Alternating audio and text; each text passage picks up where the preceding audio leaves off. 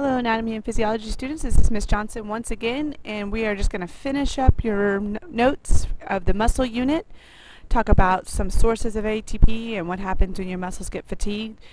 These notes begin on page 54 of your packet of notes. So when we talked about how a muscle moved, we talked a lot about how every time the myosin pulled that actin, it needed ATP. And if you remember, we talked about ATP at the beginning of the school year, and ATP is this molecule that has 3 phosphates, 1, 2, 3. And in order for this molecule to be energy, in order for it to turn into energy, that bond has to break. That bond, and that's how ATP contains energy. There's 3 sources of ATP. The first source is called direct phosphorylation, and this is by adding a creatine phosphate to ADP. If you remember, ADP stands for adenosine diphosphate, 2 phosphates. And in order to turn adenosine diphosphate, ADP, into ATP, you basically simply add 1 phosphate on there, 1 creatine phosphate. Great, you add a phosphate, boom, you got ATP. Here's the problem, is that you're only making 1 ATP at a time, so you're not making very much. And you can only use that energy for maybe 15-20 seconds. Not very efficient. Another source, and the most popular source of ATP, is the aerobic respiration. This occurs in the mitochondria. If you remember back in Unit 2, we learned that the mitochondria, is the powerhouse of the cell. It's the one that creates the energy. And what the mitochondria does is it takes glucose, the food that you ate, maybe you had for lunch today a hamburger. There's glucose in that hamburger. And that glucose ultimately gets broken down to a compound called pyruvic acid. Okay? And when glucose gets broken down to pyruvic acid, 2 ATPs, 2 molecules of adenosine triphosphate are released. Then that pyruvic acid is even further broken down into carbon dioxide and water and releases 34 ATPs. So taking 1 glucose molecule results in 36 ATP molecules. That's a lot of energy. The only problem with this process is it needs oxygen. But what if you were working out really hard and you were doing that step aerobic class and you weren't breathing enough oxygen to keep up with the ATP demand? Then your muscles would go into the third source of ATP, the third source of ATP, which is anaerobic glycolysis. Basically, that's when lactic acid is formed. So it's still kind of the same process as aerobic respiration, where you take glucose, the food that you ate, and turn it into pyruvic acid, and it releases 2 ATP. But here's the thing, is that because you're not taking in enough oxygen, that pyruvic acid can no longer be turned into 34 more ATPs. So that pyruvic acid is instead turned into lactic acid. And we've all had a lactic acid buildup in our muscles before. It results in muscle fatigue and soreness, and the energy supply for lactic acid is not as it's not as long as, say, if you were able to have enough oxygen and go through the aerobic respiration. Okay? So 95% of our ATP is produced through aerobic respiration, that second step that I was talking about. And on the second bullet of this PowerPoint, I've shown you the equation. C6H12O6, that's glucose. Again, glucose is just sugar. That's the food that we eat. If you ate pizza today, there was glucose in that pizza. Maybe you drank a Coke. There was glucose in that Coke. Okay, any of that sugar plus a little oxygen. I mean, we all breathe, so you get oxygen from the air that we breathe. Taking that food plus the oxygen, our bodies are able to convert those 2 compounds into carbon dioxide, which we all know that's what we breathe out, a little bit of water, and then lots of ATP. That is aerobic respiration, that equation right there. Now, let's say you don't have very good blood circulation, or you can't breathe very well, and the oxygen supply is low. If this element on this equation is low, then you can't make all this ATP on the product side. Okay? Without ATP, your muscles can't contract. Your muscles get fatigued. So let's talk about muscle fatigue. Muscle fatigue is just when your muscles are unable to contract.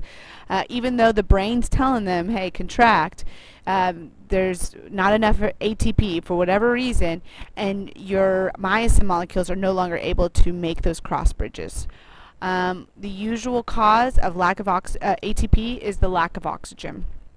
When there's not enough oxygen in your body, lactic acid builds up. Right? That's anaerobic glycolysis. Again, you still make a little ATP in anaerobic glycolysis, but just not as much as the normal aerobic glycolysis method. With a low supply of ATP, muscles will contract less and less and less efficiently, and just ultimately, if the ATP molecules completely run out, then they just stop contracting completely. I don't know if you've ever had this experience, but where you work out, you exercise so much, and there's just no more energy left, and then you just plumb can't lift that weight anymore. You just can't run another mile again. So that's what's happening. It's just you just run out of ATP. That's why when you exercise, when you're doing physical activity, you breathe harder. You ever notice that? You go run a mile and you start breathing harder and harder and harder. That's your body's way of keeping up with the oxygen supply. The harder you work your muscles, the more oxygen you need to keep up with the ATP supply. In order to get enough oxygen to keep up with all that ATP you need, you breathe harder. Huh. Okay, there's a couple of definitions you need to know. Isotonic contractions. This is just a fancy way, isotonic contractions, of just basically the normal movements. When you contract your arm, when you contract your legs, your fingers, whatever muscle, and it creates a movement. That movement, that contraction is called isotonic. Now there's isometric contractions, and this is when your muscles are contracting. When the myofilaments are trying to slide, and when the myosin's trying to pull that actin, but it can't. It just builds up tension, okay? The myosin molecules want to row, but the actin molecules don't want to slide. And basically, so in that case, no movement occurs. The best example of this is if you're pushing against the wall. I mean, when you push against the wall, your muscles are contracting, you can see your biceps and triceps, but no movement is occurring. Those actin molecules are not sliding anywhere. That's called an isometric contraction. Muscle tone. Muscle tone is just basically when your muscles are just partially contracted. This is a good thing. This is a healthy form of muscles.